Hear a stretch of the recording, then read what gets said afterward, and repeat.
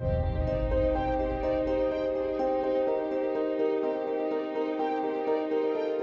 pacing a trilogy, I think one of the things that has been important for me is that each book really feel complete and have a complete arc and feel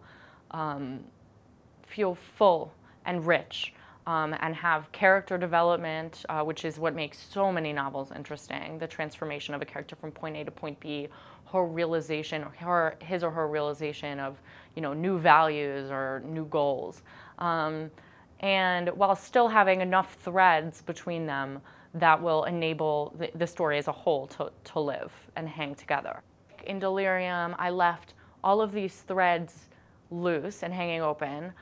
There both wasn't space for them in the book to be resolved, and they didn't belong in this book to be resolved. And so those threads then in the second book, you begin weaving them together in different ways. And in the second book, Pandemonium, it's led me to different threads that I've left unwoven. So I think it's about leaving yourself avenues. So for me, it was always about kind of expanding the book in richness, in scope, over the course of these 3 books.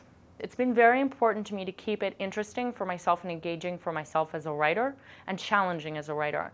And that way I can be sure that I'm approaching each book as its own book, as a fullness, as a complete work, and not just as the third in a trilogy of which I am rapidly tiring. And this is a way of, again, engaging kind of myself with it in a new way, approaching the material in a new way, so that I can be sure that each book feels totally complete, while still obviously, wrapping up or resolving in as much as you can all of the different divergent storylines that have happened throughout the first 2 books.